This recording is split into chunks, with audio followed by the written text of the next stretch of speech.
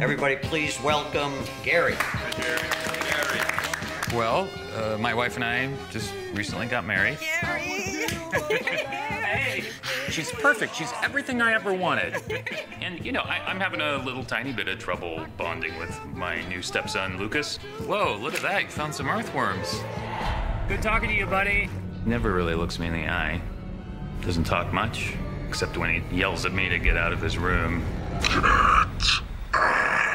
Using this weird little goat puppet thing. I get this sense that he's, That he's evil incarnate? Yeah.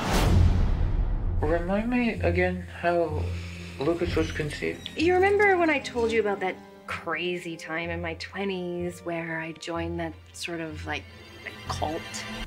No, I don't think you told me about that.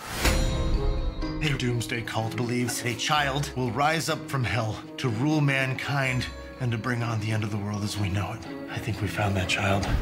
And now you're his stepdad. There is nothing wrong with Lucas. He's very particular. The child. He did this to me.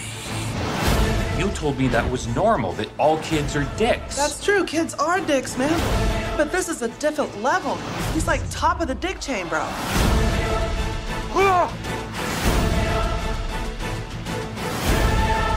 So creative.